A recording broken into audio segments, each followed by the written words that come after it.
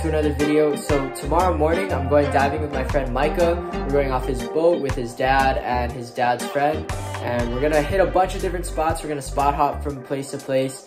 You know, we're not gonna spend more than, you know, maybe 45 minutes to an hour at each zone.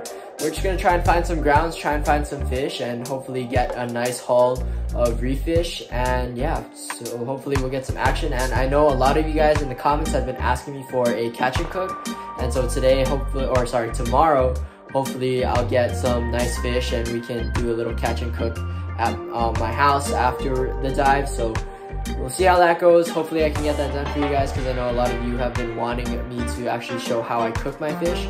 So hopefully I can get that done for you guys. But yeah, that's all I got. I'll see you guys in the water. Shoots.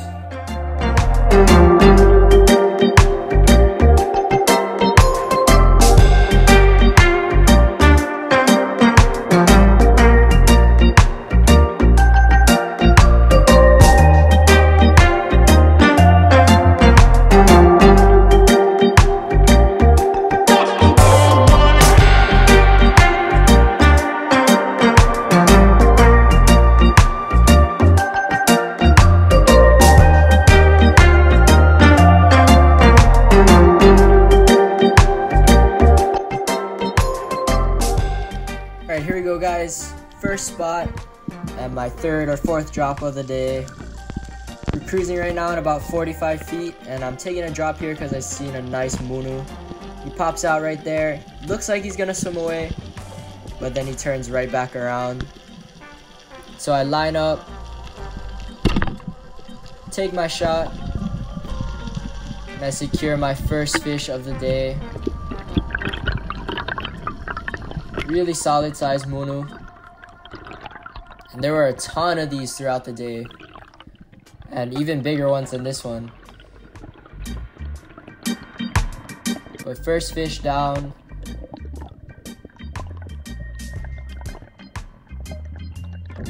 Shot him a little bit high, but good thing he didn't rip off.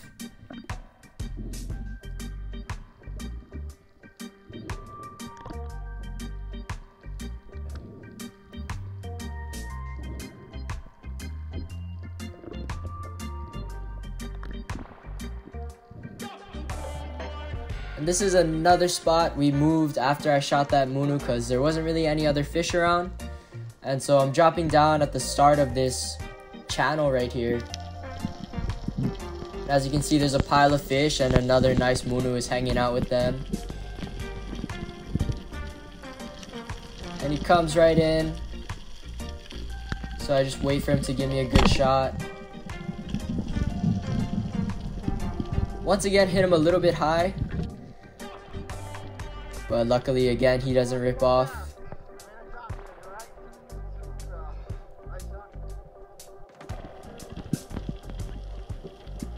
Another big munu. This one was bigger than the other two. He charges me as soon as I hit the bottom. Swims away a little bit, then comes right back in. Just patiently waiting for him to settle down and give me a good shot. This one was quite a bit bigger than the first two. And there was actually a couple other big munus around in that hole right there. But they kind of took off after I shot this one right here, and by the time I reloaded my gun, they were gone.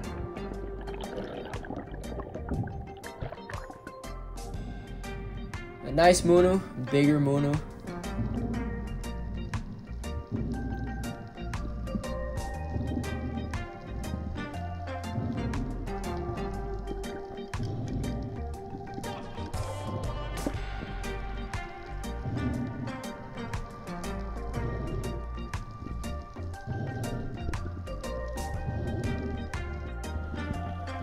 So this is the same spot, but I just went a little bit deeper. This is 67 feet right here. And I'm making my way down, and on my way down, I spotted a big uku that was cruising around the bottom here. You can see him for a moment there in the upper right. And so I start grunting and I start scratching, trying to get him to come in, dusting a little bit. And he comes right in. Gives me a nice broadside shot.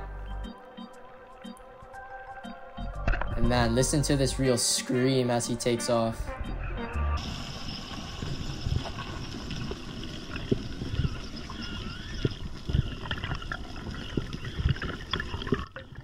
This uku takes off running as I make my way back up to the surface.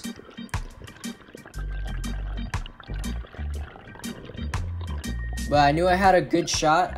He was pretty close, and I could kind of tell where my shot landed.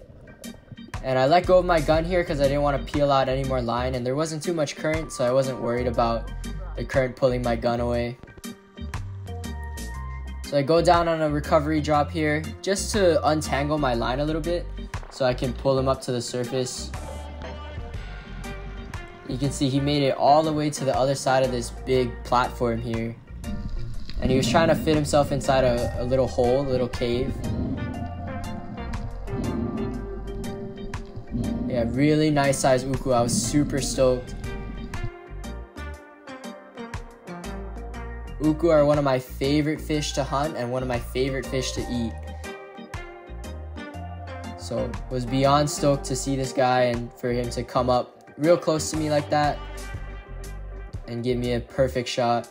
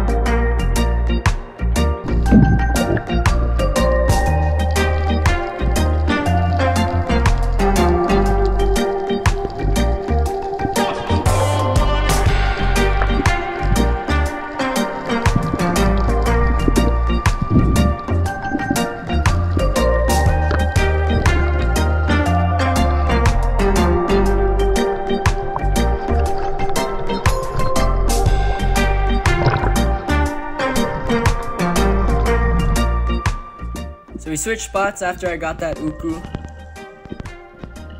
And this is a little bit deeper water than what we originally started at. We spent most of our dive in the 40 to 45 foot range. This right here I believe was 56 feet.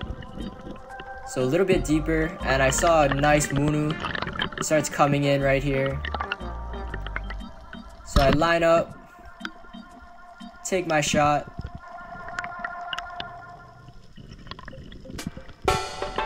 Got another nice size munu right here.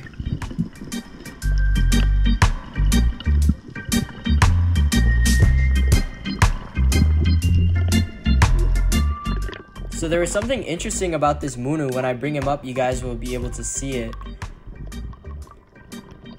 But he actually had a pretty messed up tail.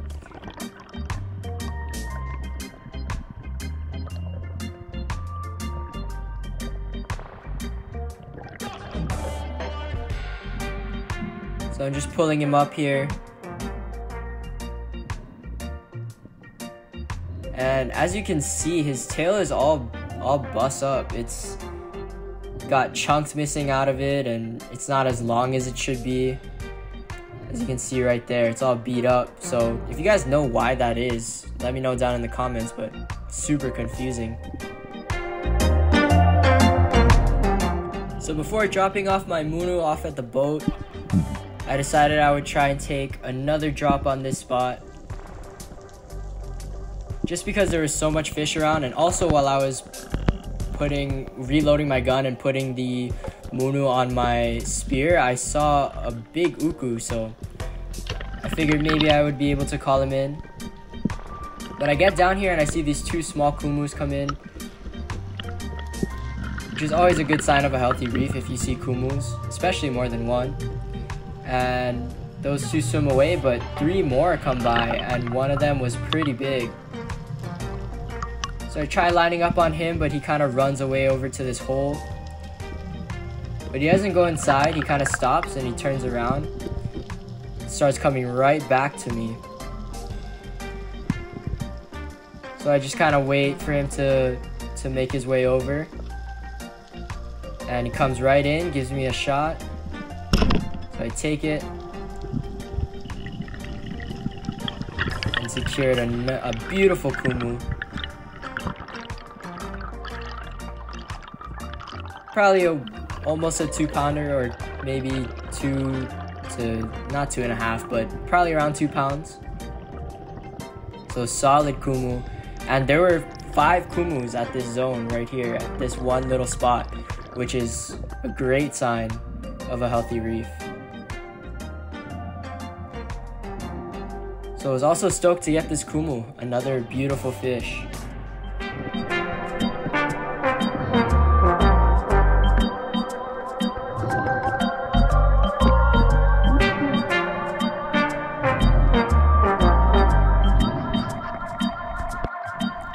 So I spotted a nice pile of fish again.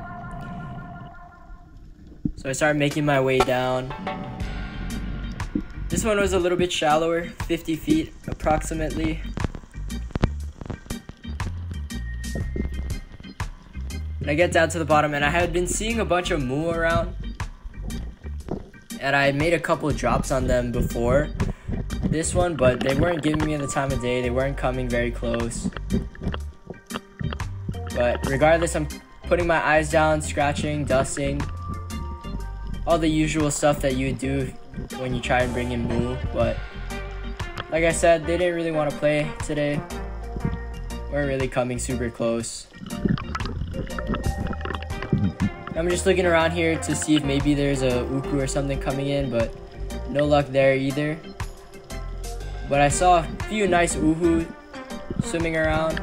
You can see some moo way out there in the distance, but this uhu right here was coming in real close, so I decided I'd try and take my shot with him. There's a small uku right there. I line up on the uhu, take my shot.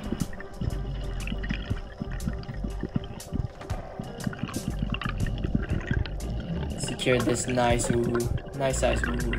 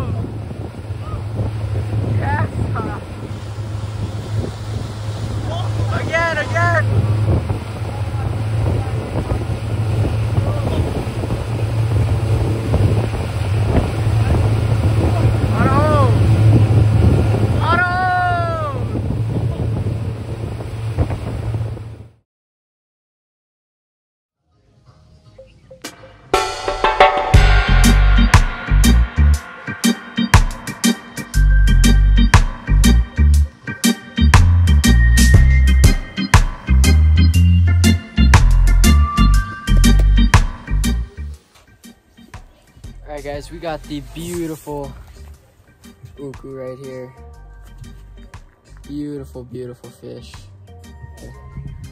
Definitely one of the bigger ones that I've shot inshore or near shore on Oahu. 100%. If I had to guess, I'd say maybe 8 or 9 pounds. I'm not gonna weigh it. We're just gonna get right to cutting it, and then we're gonna cook it 3 different ways, or prepare it 3 different ways. But yeah, let's get some fillets off this guy first. Yes, sir.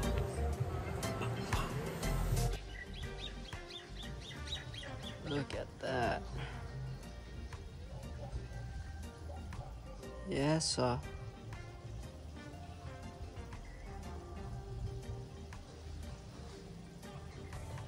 Alright guys, so I have 3 of the uku fillets right here. And so I'm going to be preparing this fish 3 different ways. The first way is just going to be super simple, sashimi. Uku sashimi is really good, so that's the first way that I'm going to prepare this thing. And then the second way is going to be panko fried uku nuggets, which is also really good and also super simple. And then the third way is going to be a super simple searing style, where just the outside is cooked and the inside is raw, because like I said, uku is really good sashimi, so you know, it's kind of the same thing, just the outside is cooked a little bit with some seasoning. And so yeah, those are the 3 ways that I'm going to be preparing this fish. They're all super easy and super quick, and yeah, but you guys wanted to catch and cook, so I'm going to walk you through some of the ways that I prepare my fish. So let's get into it.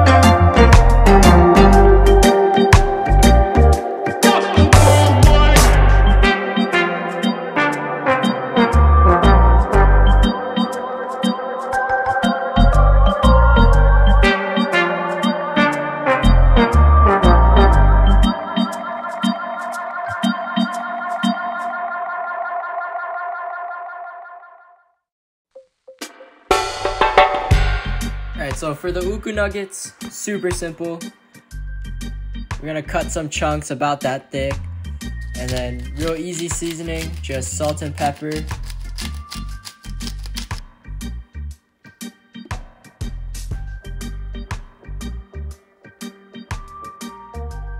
And then with the excess seasoning that gets on the cutting board, we're gonna roll the sides of each chunk in the seasoning to make sure the entire piece of fish is seasoned.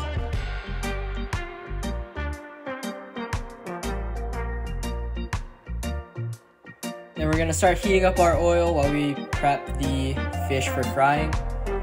I like to use this macadamia nut oil right here. Coat the whole pan and then set it on medium-high heat. And right here I just got some flour and some panko. Then just gonna crack a couple eggs inside a bowl.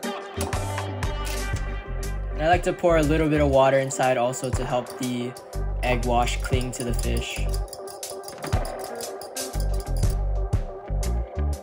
So then we're gonna go, with each chunk, we're gonna go egg wash to flour. I like to alternate hands, so I use one hand for the wet ingredients and one hand for the dry ingredients. Then after the flour, back inside the egg wash. And then from the egg wash into the panko.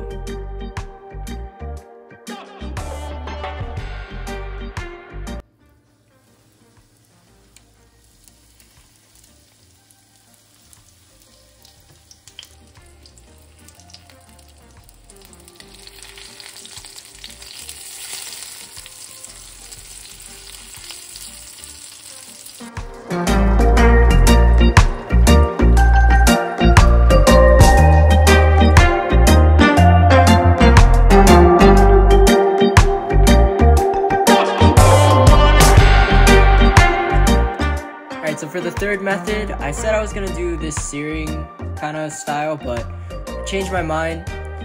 I decided to just do a simple pan fry because I didn't have the seasoning that I usually use to coat the fish in before I sear it, so I decided to just go with this instead. Another really simple way to cook fish. I just got one of the fillets, and then once again using the excess to cover the sides of the fillet. Then I season the other side, and then I just coat the whole thing in flour. So it's like, you know, making katsu, but without a couple of the steps. And then just frying both sides for 7 or 8 minutes, and then the thing is done. Once it comes golden brown like that, you know it's ready.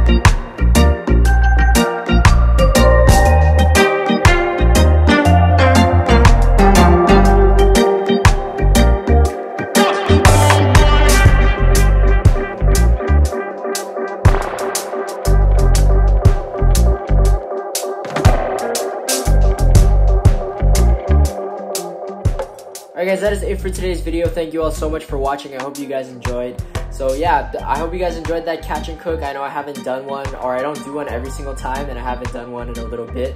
But I hope you guys enjoyed that because I know a lot of you were asking for it. And yeah, so those are 3 of the most common ways that I usually prepare fish. Just because they're simple and they're quick, and you know, with school and work and making videos, I don't have a lot of time to do very complicated recipes, which is why I don't often make catch and cooks, because I don't want you guys to, I don't have that many recipes up my sleeve, and so oftentimes I'm just using the same recipes over and over again, and so it's not super interesting if I post the same recipe every time. But you know, I just thought I'd show that to you guys because a lot of you guys have been asking me why I haven't been making catch and cooks, or why I don't make as many catch and cooks as other guys do. That's really the only reason why. It's just because a lot of times I don't have time for a very, you know, complicated or fancy recipe, and so I just do something nice and simple, like I fry it up, or I make nice short steamed fish or sashimi or whatever. But yeah, I hope you guys enjoyed that regardless, and super action dive, super fun. Just constantly, you know, getting fish the entire dive, and it was relatively short too, only a half day, and we still managed to get a lot of fish. Micah shot that giant kumu, one of the biggest, if not the biggest kumus I've ever seen on Oahu, and that was pretty sick. I was so stoked for him on that one, because he's relatively new to diving, and to shoot something like that in, you know, within the first year or so of diving is pretty epic. But I also got that nice uku, which was also sick, and then we got a bunch of other goats as well. So overall, just a really fun dive, and then really delicious catch and cook afterwards. So I hope you guys enjoyed that. But yeah, that's all I got for you guys today, and I'll see you in the next one. Shoot!